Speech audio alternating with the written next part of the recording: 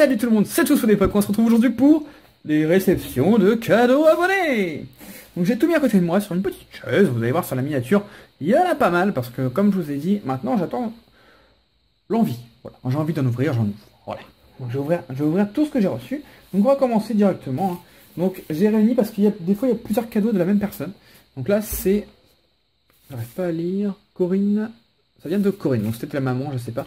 Et en tout cas, ça vient de Belgique. Donc deux jolis petits courriers, voilà, qui viennent de Belgique. Donc on va s'ouvrir ça, je vais mettre ça hors caméra. Alors moi j'ai entrouvert les enveloppes comme d'habitude, hein, pour gagner du temps, mais je n'ai pas regardé ce qu'il y avait dedans. Alors, il y a l'air d'avoir des cartes et un petit mot. Ouais, je préouvre, hein, parce que sinon, ça ferait trop de temps, ça ferait du bruit en plus. Donc si des adresses apparaissent, hein, j'en suis désolé, mais compliqué de tout cacher. Alors, bonjour Teddy, avec beaucoup de retard, mais du beau papier à lettres, ouais, c'est vrai que c'est joli. Je t'envoie quelques vieilles cartes Yu-Gi-Oh que j'avais eues dans des boosters de magazine. Je te joins également dans un autre courrier des cartes Naruto, d'accord, bon ça doit être celui qui est à côté, juste là. J'espère qu'elles te plairont, même si ces Yu-Gi-Oh ne sont pas en français. Oh bah c'est pas très grave, ça me ferait également hyper plaisir si tu pouvais passer sur ma chaîne. Elle n'est pas ciblée JCC, mais je mets quelques-unes de mes ouvertures. Bonne journée. Bah écoute, ça me ferait plaisir de passer sur sa chaîne, par contre tu as pas mis le lien de ta chaîne. Ou alors dans l'autre peut-être. Ou alors c'est Aelia. Ton prénom c'est Aelia peut-être, ou alors c'est ton pseudo. Moi je vais t'appeler Aelia. Voilà, je mets ça de côté. Bah écoute, j'essaierai de taper Aelia, sinon quand tu verras cette vidéo, n'hésite pas à me donner ta chaîne, j'irai faire un tour. Alors, qu'est-ce qu'on a? En tout cas, là déjà on a des petits boosters. Ah, donc ça c'est les boosters que tu as dû avoir avec. Des boosters que tu as dû avoir en magasin. Ah, des boosters, c'est espagnol. Ouais. Ils sont chiants en France à mettre des boosters espagnols. Je sais pas pourquoi ils font ça. Alors, on a. Je vais pas vous dire les noms parce que c'est espagnol, donc c'est pas pareil que les noms français. On va regarder ensemble quand même qu'est-ce qu'il y a. Ah, elle est marrante celle-là. Ah, ça c'est le bébé dragon noir aux yeux rouges, je sais plus quoi. Poussin noir aux yeux rouges, peut-être comme ça, ouais.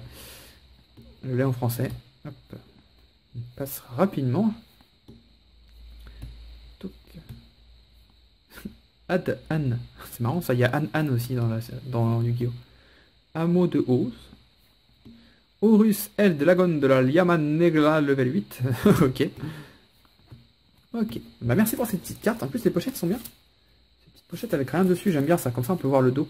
C'est bien aussi pour les dragons et les deux rats, tout ça. Les dragons, les cartes où le dos est différent des dos traditionnels. Ça j'aime bien. Donc maintenant, je fais comme ça. Maintenant je mets hors caméra après. Hein. Ça prend trop de place sinon. Hop. Ensuite, le deuxième. Hop là. Ça de côté. Alors. Ah bah pareil, c'est un petit booster de Naruto. Cette fois, ça va français. Naruto, j'ai pas beaucoup de cartes, donc c'est cool. Ah, en plus, il m'a mis... Ah, génial. Il m'a mis plein de pochettes. Donc ça, c'est quand il combat Zabuza. C'est magnifique pour ceux qui reconnaissent. Je sais pas si on peut mettre des cartes Pokémon là-dedans. Je sais pas, faudrait que je regarde. Je sais pas si la taille est assez grande. Alors, là, on a un ninja de... Je sais plus comment il s'appelle. Je crois qu'il est connu, lui. Enfin, il est connu. Ah, je sais plus comment il s'appelle. Ah, il y a des Dragon Ball aussi. Ah, d'accord. Bah, je crois qu'il y avait que du Naruto, mais apparemment, il y a des Dragon Ball. Ou alors, tu as confondu Dragon Ball avec Naruto, peut-être. Alors, ça, c'est Freezer, en tout cas. Magnifique. Chaos. Un petit Sangoku. Gotrunk Super Saiyan 3. J'adore son attaque. Super Beignet. En fait, on alterne du Naruto et Dragon Ball. Shikamaru. Je sais plus comment il s'appelle lui. Hein. Le sbire d'Orochimaru, là, je sais plus comment il s'appelle. Ino et Shikamaru qui lui fait la technique de l'ombre. Voilà. Hop. Le crapaud.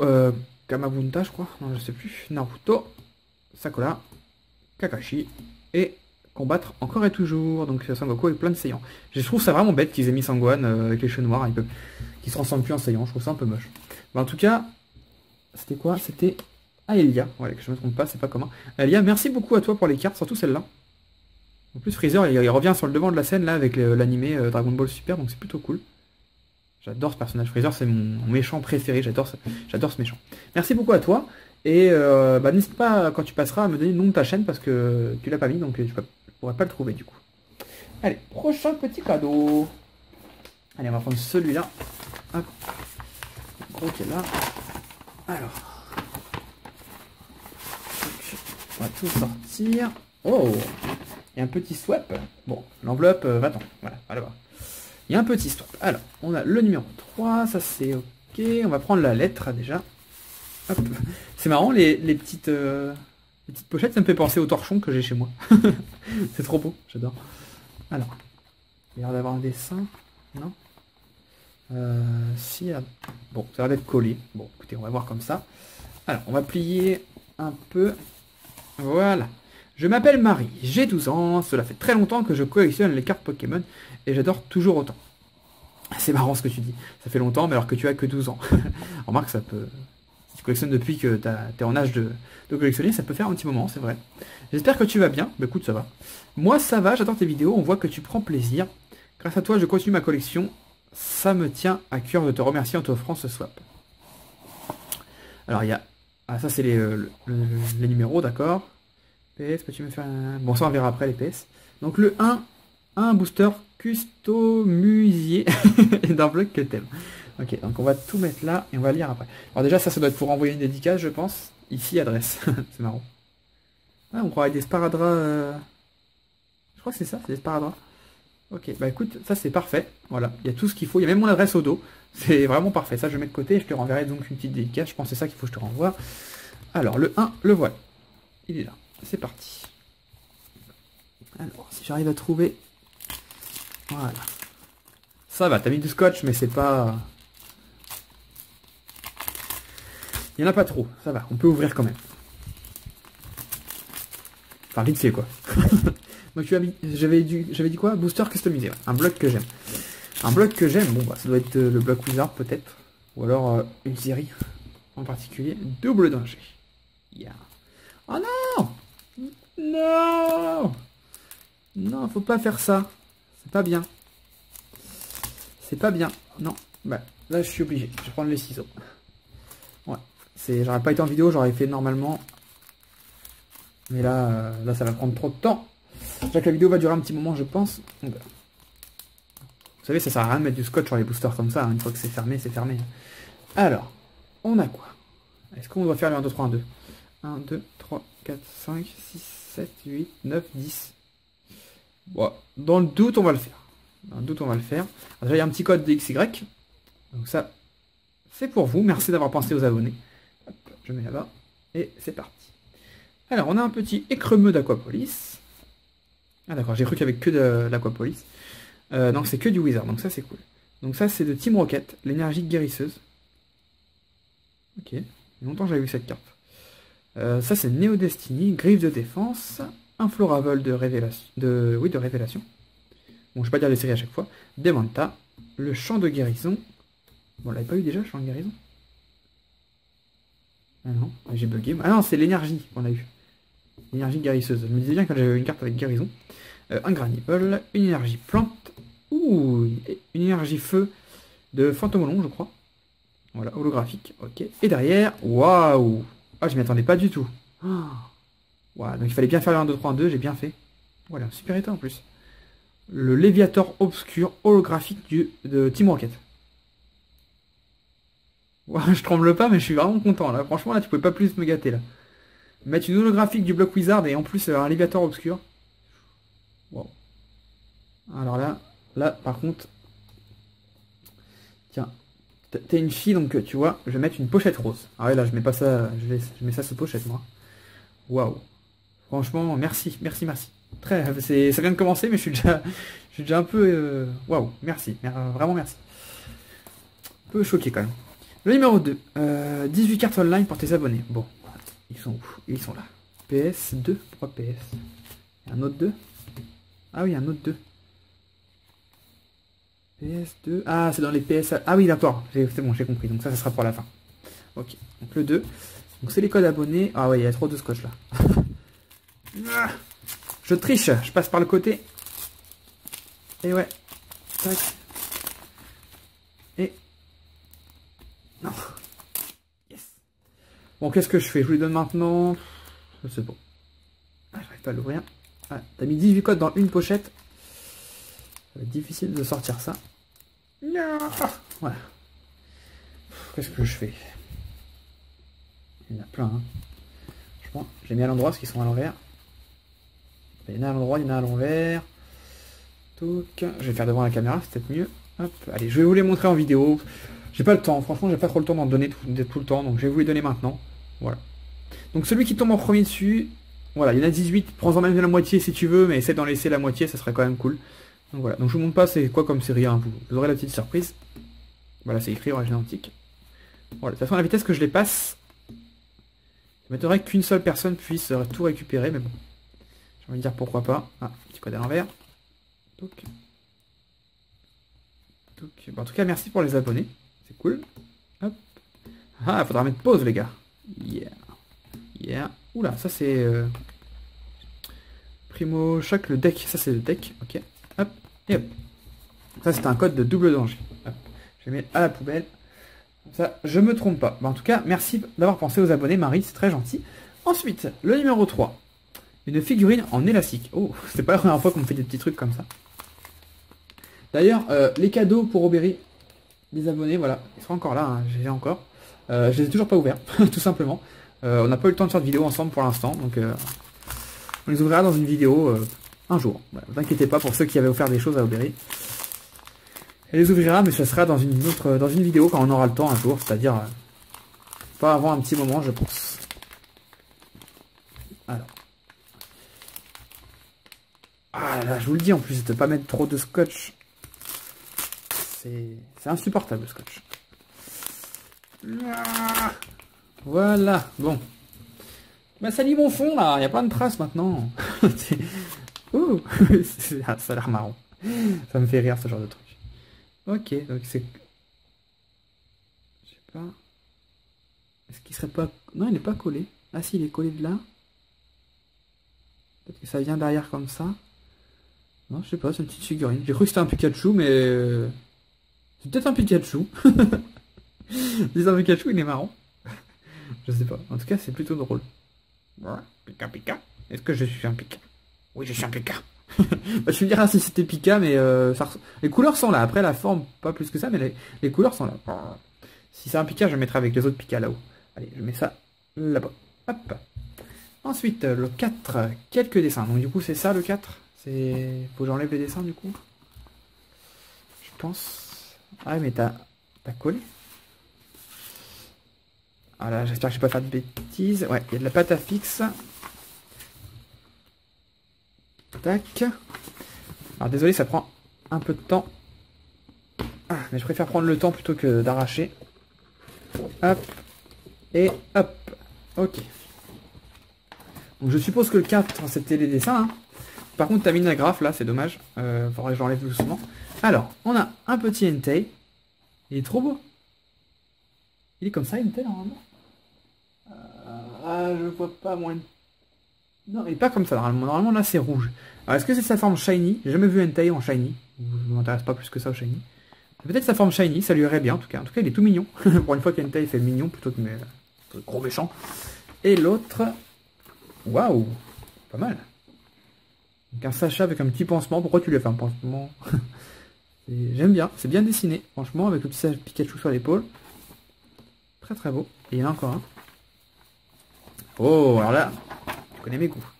Un petit carabaf. Hashtag swag. Ah ouais, il est trop swag. Magnifique. Je sais pas ce qu'il tient dans ses bras. Très très beau. Avec plein de petits cœurs. C'est vrai que Carabaf, je me demande si je préfère même pas Carabaf à Carapuce. Il est vraiment beau ce Pokémon. Bah, écoute, merci à toi. Bah, pour le coup, on va laisser ça. Non, on va pas laisser ça là. Parce que... Si, on va laisser ça là. Si, on va laisser ça comme ça. En tout cas, tu dessines très bien. En tout cas, beaucoup mieux que moi. Ensuite, j'étais au 4. Donc le 5, quelques énergies. Ah. C'est celui-là. Alors, voyons ça. Oh non. En tout cas, tu as pris du temps à le faire, ça se voit. Parce que là, tout est scotché. Non. En fait, vous faites exprès de mettre du scotch pour me voir galérer en vérité. Alors je vous dis, hein, je déchire, clairement. Je déchire comme j'ouvre comme je peux. Voilà. Je peux pas me permettre d'attendre 1000 ans. Sinon, il faudrait que je fasse des coupures à chaque paquet pour ouvrir ça proprement. Hop là. Arrêtez avec le scotch, je vous en supplie.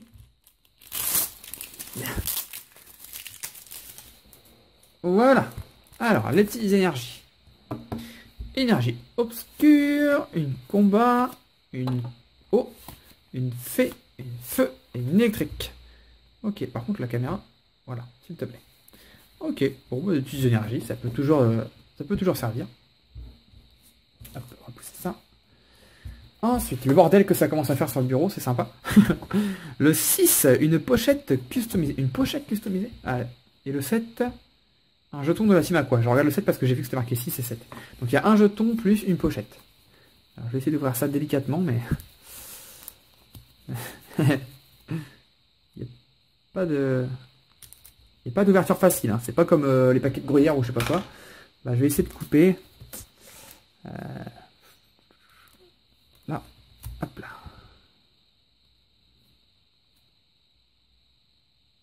Moment de silence. Attention mesdames et messieurs. Hop là. Vous voyez pourquoi il faut pas mettre de scotch? Ou alors en mettre le moins possible parce que c'est compliqué après. Hop là, alors on va sortir ça. Ah mais je vais l'abîmer ta pochette. Hein. Ouais. Je vais être obligé de l'abîmer malheureusement, là elle sort pas. Ah non c'est bon, j'ai réussi. Tac. Ah ouais mais il y a même du scotch là-dessus. Hop là. Bon, ça va, on s'en sort plutôt bien. Un jeton de la team à quoi? Est-ce que je l'ai ce jeton? C'était le jeton des duopacks double danger ça? On se souvient même plus. Bon si c'est ça je l'ai déjà, mais c'est pas grave. Mais j'ai pas l'impression que ça soit ça parce que je... Bon, je sais pas, ça me dit rien donc je sais plus. Et donc la pochette customisée, marqué Teddy, d'accord. Bah, je sais ce que je vais mettre dedans. Je sais ce que je vais mettre dedans.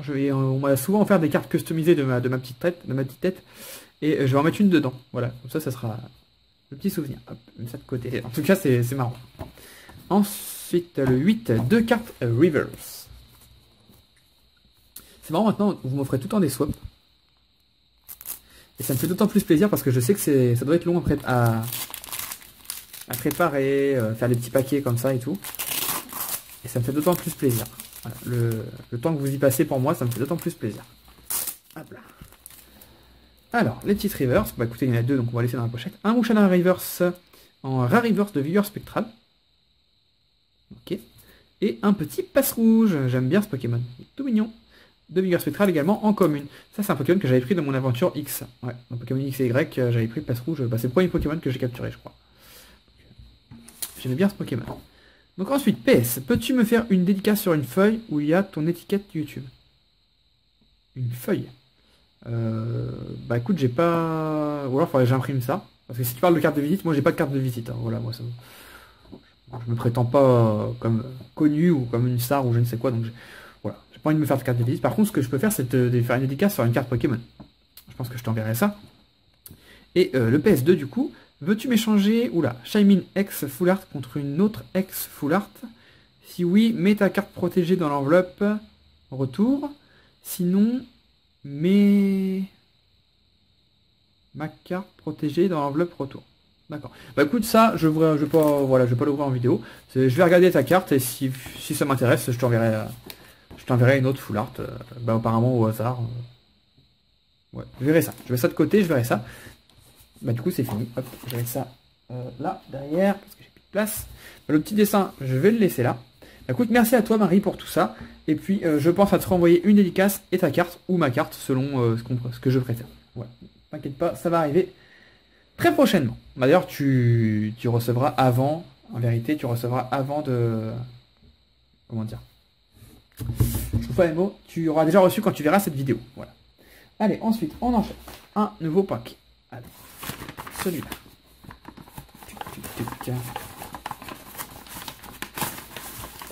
Hop là, hop là. Donc ça nous vient de Emma, j'ai l'impression. En tout cas, c'est écrit Emma. Après, on verra bien. Hop, encore un petit arbre timbré. Ok, j'en ai des timbres avec une petite tête. Hop, je mets ça de côté. Alors, on a 3 petits trucs. Je les mets de côté et on va lire le petit courrier. Hop. Alors. Salut Teddy, donc ça date du 1 novembre, hein. Vous voyez, ça date un petit peu. J'espère que tu vas bien et que ta petite famille aussi. Je tiens tout d'abord à te remercier de tout cœur car tu as rallumé la flamme que j'avais depuis toute gamine pour Pokémon. Aujourd'hui j'ai 18 ans. Ah, c'est plutôt rare.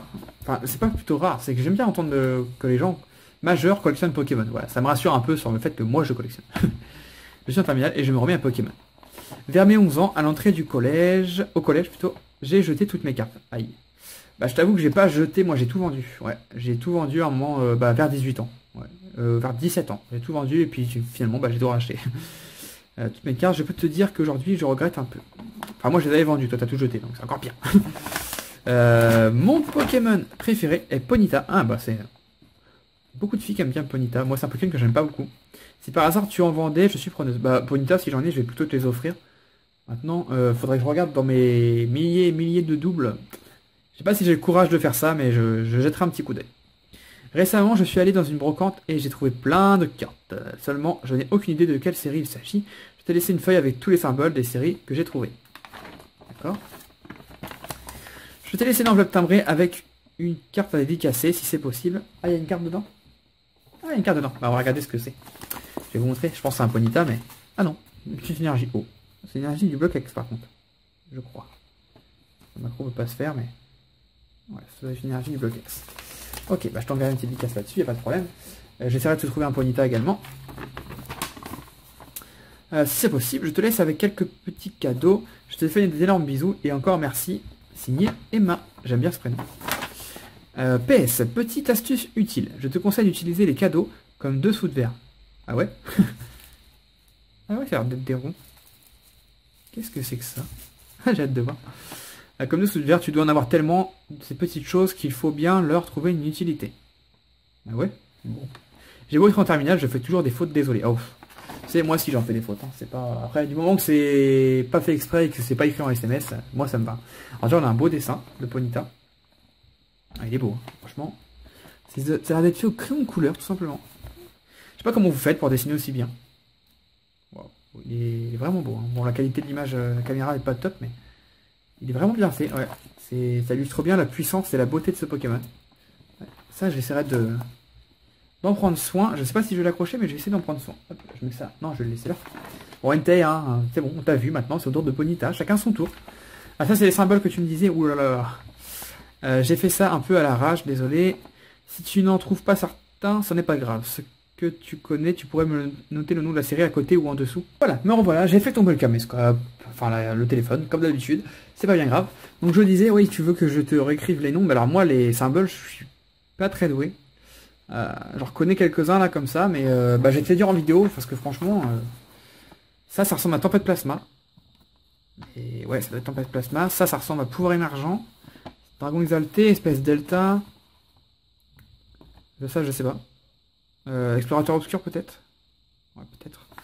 Ça, j'en ai aucune idée. Ça ressemble à Frontière Franchie. Idée Dragon.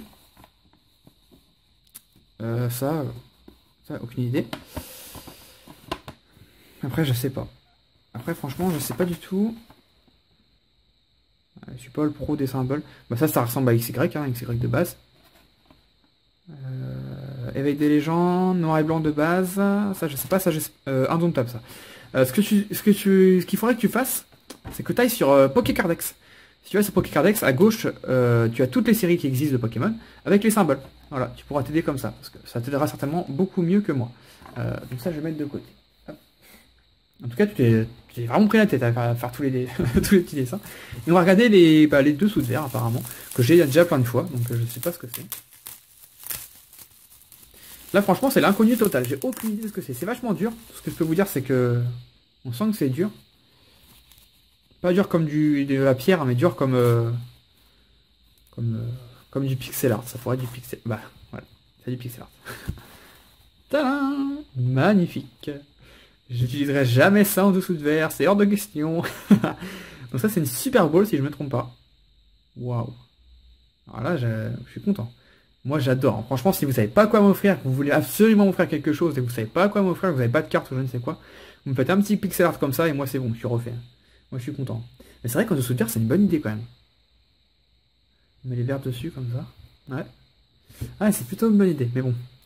Me connaissant je vais avoir du mal à faire ça, même si ça les allumerait pas je pense. Donc on va voir les autres. Donc je suppose que c'est d'autres balls du coup. En ball, j'ai déjà la Master Ball Et la Pokéball. Ah bah, une Pokéball justement. Mais c'est pas moi, j'ai la Pokéball, je l'ai en version petit. Donc, c'est plutôt cool. Hop, la petite Pokéball. Vous voyez, là, il y a du scotch. Mais ça s'ouvre très facilement. C'est pas pareil. Je regarde juste un truc.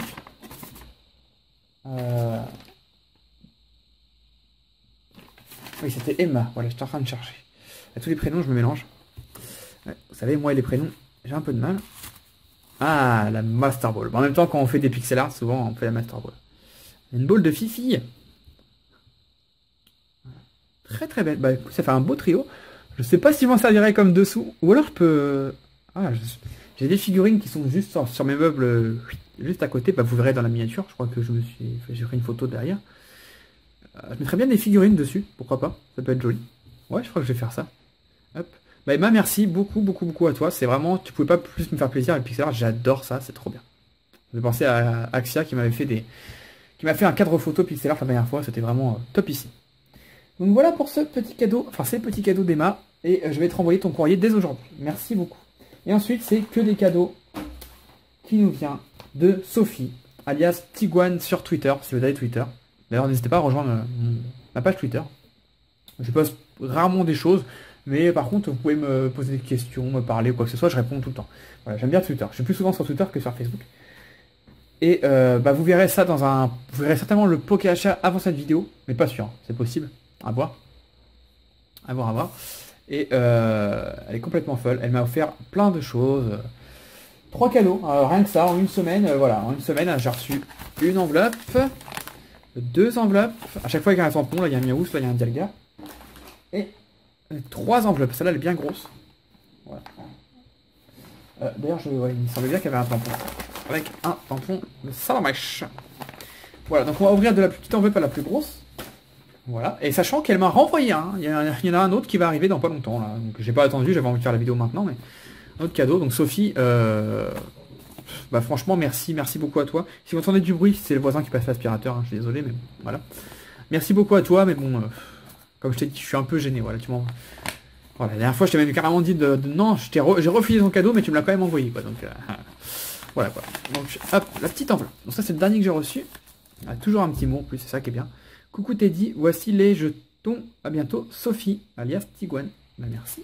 Donc le petit mot, hein. J'avais montré en poké achat, mais je remonte. Avec des petits Winnie, des petits tigrous. Ça fait penser à mon fils qui aime bien ce tigrou. Donc elle m'a envoyé des petits jetons, voilà, sur Twitter. Elle m'a demandé si je les avais. Je lui ai dit bah que non, je n'avais pas ces jetons. Et elle me les a envoyés gracieusement. Donc le groudon.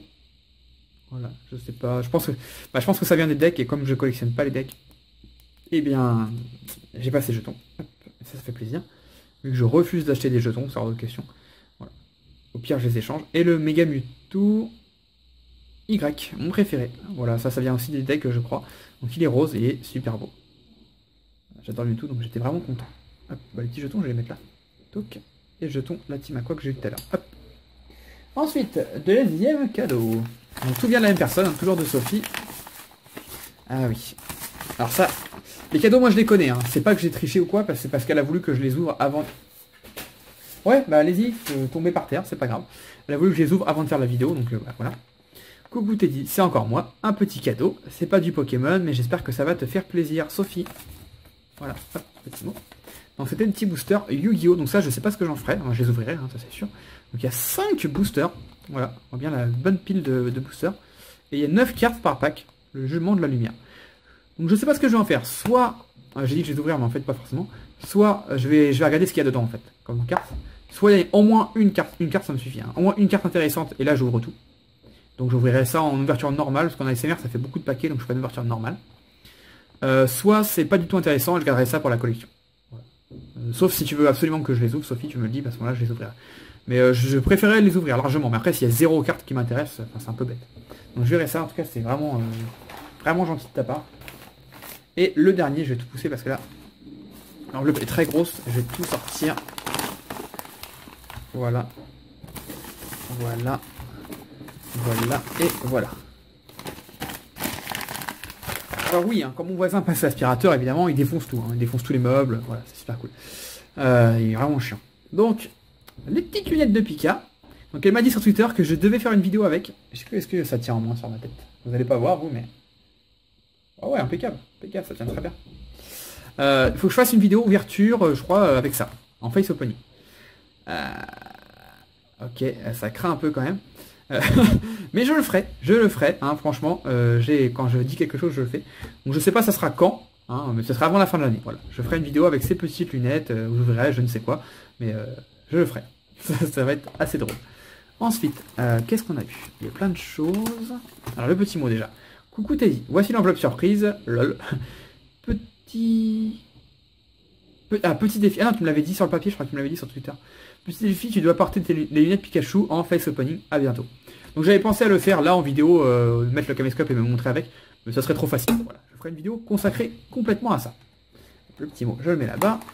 Il y a tellement de choses. On va ouvrir ça. Ça c'est le truc qu'elle m'avait proposé et que je voulais vraiment. Ça m'intéressait vraiment. C'est un tampon. C'est longtemps que j'en cherche un tampon. Voilà. Un tampon de salamèche. Salamèche. Voilà. Il est très beau. Tout mignon. Et donc normalement, voilà, c'est un petit tampon. Voilà. Bon, il est vieux, hein, il n'est pas tout neuf, hein, mais normalement il marche. On appuie. Hop, je vais prendre un de ces petits mots justement. On appuie. Et ça marche pas. Alors après, peut-être qu'il marche plus, je sais pas. Ou alors c'est moi qui n'ai pas doué. Ah ouais, il marche doucement quoi. Hein. Mais après peut-être qu'on peut acheter tout ça, juste un tampon, parce que c'est ça qui fait que ça marche. On peut acheter après un tampon noir par exemple. Je pense hein. Ouais, c'est ce que je vais faire. Je vais acheter un tampon noir et comme ça je pourrais m'en servir. En tout cas merci parce qu'il est vraiment joli. Hein. En tout cas ça c'est vintage. Hein. C'est vraiment vieux. Le petit salamèche. Ouais, je m'achèterai un petit tampon et puis je ferai ça. Ensuite là-dedans, petite pochette. En plus tout est bien emballé. Comme si ça suffisait pas. Hop. Alors, ça c'est génial, ça c'est trop bien même. Des jetons, méga Dracofeu, peut-être X et Y, je sais pas, j'ai du mal à les reconnaître. Donc en tout cas un jeton blanc et un jeton orange. Et ces jetons là ils valent assez cher, ouais, j'ai failli craquer parce que ce jeton je le voulais, surtout celui-là, cette couleur là. Je le voulais pour ma collection, et j'ai failli craquer, il était à 3,90€ sur eBay, je fais attends. J'ai failli craquer et l'acheter, puis j'ai bien fait d'attendre, parce que du coup tu me l'as offert, donc c'est super cool. Ouais, ça m'embêtait vraiment de mettre autant d'argent, 4€ dans un jeton quoi, franchement. Donc voilà, des petits jetons. Bah, du coup, j'ai eu plein de jetons de tout le monde, donc c'est plutôt cool. Et il y avait autre chose avec. Hop. Qu'est-ce que c'est? Un petit porte-clés, non? Qu'est-ce que c'est que ça? C'est un porte-clés, ouais. Peut-être qu'on le met dans l'endroit où on met l'audio du téléphone, je sais pas. En tout cas, c'est Reshiram. Voilà. Je sais plus comment on appelle ça. Ça porte un nom, mais je sais plus. Là, comme ça, j'ai pas le nom, mais c'est le premier que j'ai en tout cas. Voilà, petit Reshiram. On va mettre là. Fait de dos. Là. Ensuite, qu'est-ce que c'est? C'est une... c'est une trousse? Ah ouais, c'est une trousse. On va l'ouvrir là. Hop là. Alors ça, c'est plutôt original. Moi, il m'a fallu... Moi, ça aurait pas été possible pour l'école, ça, par contre. Parce que moi, tout ce que j'avais dans ma trousse, laisse tomber. Il me fallait au moins 3 trousses comme ça, moi. Avec l'étiquette et tout, je sais pas, t'as dû trouver ça où, mais... J'espère que t'as pas trop dépensé non plus. Bah, petite trousse, bah tu sais quoi, je la garde, je vais pas m'en servir. Hein, j'ai pas trop d'utilité de me servir d'une trousse comme ça. Mais tu sais quoi, je vais la garder pour mon fils, on sait jamais. Quand il ira à l'école, peut-être s'il aime bien Pokémon, peut-être qu'il s'en servira. Ça me fera penser à toi à ce moment-là. Et là, ça je sais ce que c'est. J'ai pas vu, mais je sais ce que c'est. Ce sont des... je sais même plus le nom. Désolé pour le bruit. Des cracks, je crois. C'est pas écrit dessus. Ouais, c'est ça, des cracks. Youp là. Des petits cracks. Voilà. Elle m'a demandé si elle en avait reçu plein, si il y en avait que j'avais pas. Et je lui ai dit, bah écoute, il m'en manque beaucoup, il faudrait que je regarde. Et puis, bah. Voilà, c'est Sophie, quoi. Et bah, elle m'a tout mis. Je vais tout vous montrer. Comme ça, c'est sûr qu'elle était sûre que j'en ai un que j'avais pas. Hop. Donc, un hérissant, un maril. Et nouvelle coupure. Décidément, cette vidéo, je pourrais jamais la terminer. C'est pas possible. Le facteur est passé. Enfin, la factrice est passée pour les calendriers. Bon, bah, j'ai pris un calendrier. Hein. Ensuite, on était à là. Un petit hirondelle. Un chénipote. J'espère pas me tromper parce que des fois je me trompe dans les Pokémon. Un galégon. Skitty et Capoeira. Mais je crois que j'en ai aucun en vérité. Je sais pas, ça me dit rien du tout. Ah si, celui-là je l'ai, c'est sûr. Colomar. Armaldo, je crois. Un Welmer. Un ok ok. Un autre ok ok. Bah du coup tu aurais dû en garder un pour toi, c'est un peu. Oh magnifique. Ah alors j'ai une abonnée qui va bien aimer celui-là. Je pense que tu te reconnaîtras. Alligator. Hop. Hop. Un grand bol. Et pour finir, j'en ai pas oublié. Non, je n'ai pas oublié. Un ludicolo. Bah écoute, magnifique. Je regarderai mon petit coffret de cracks qui est derrière moi. Bah d'ailleurs, je l'ai mis à l'envers celui-là. Bah oui, Capoeira, elle est comme ça. Petit coffret de cracks qui est derrière moi. Et je regarderai ce que j'ai pas. Et au pire, je pourrais même te renvoyer ceux que j'ai en noob si tu les reveux. Parce que franchement, là tu m'as tout envoyé, ça me gêne un petit peu quand même. Donc voilà, je regarde, mais non, c'est bon. J'ai pas oublié de, j'ai pas oublié de cadeau, ni j'ai rien oublié, donc c'est très très bien. Voilà, en tout cas, j'espère que cette vidéo vous a plu. J'espère que les coupures vous ont pas trop dérangé, mais bon bah c'est dépendant de ma volonté. Même le bruit de l'aspirateur au-dessus, c'est pas trop de ma faute, mais bon. Voilà quoi, ils sont un peu chiants les voisins, vivement qu'on déménage d'ici, j'en ai vraiment marre. Encore une fois, merci à tous de m'avoir offert tout ça, c'est vraiment génial. Que ce soit petit cadeau, gros cadeau, beaucoup de cadeaux, peu de cadeaux, c'est incroyable. Enfin, à chaque fois que je reçois un cadeau dans la boîte aux lettres, je suis tout sourire. Voilà, même si je joue même pas l'enveloppe, je sais même pas ce qu'il y a dedans, voilà, ça me met en joie pour la journée. C'est tellement, je pensais jamais arriver un jour à ce stade-là sur ma chaîne en fait, avoir carrément des gens qui m'adorent à ce point. Enfin, c'est vraiment génial, c'est vraiment génial. Encore une fois, merci à tous. Et puis, si la vidéo vous a plu, n'hésitez pas à mettre un petit like, un petit commentaire. Ça fait toujours plaisir et je vous dis à la prochaine. Bye bye tout le monde. Ciao, ciao.